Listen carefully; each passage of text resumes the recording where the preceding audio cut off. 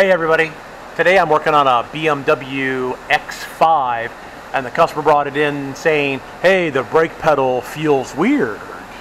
So I checked the fluid underneath the hood. Of course I got the car up in the air, I can't show you right now, but the fluid is like spick and span clean. I'm like, what is going on with this car? And it feels like there's air in the line. So set it up, got it up in the air, and I noticed that this panel here is wet with brake fluid, and that panel sits right here underneath the car. So I pulled it down where it was wet. Well, these lines aren't wet at all. Those are the two brake lines that go to the back.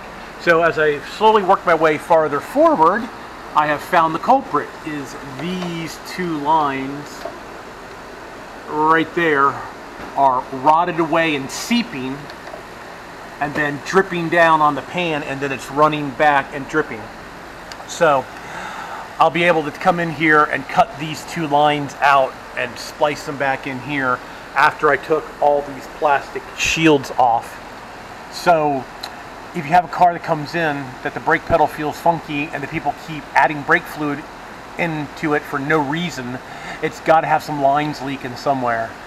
So always check the lines and then try to get the full story from the customer. We didn't get the full story out of the customer on this one. So these lines are leaking. We're going to fix these lines, bleed the system. Hopefully you didn't ruin the master cylinder. And we'll take care of this one. All right, everybody, please subscribe. You can always do that right there in that corner. Please give me a like and please share.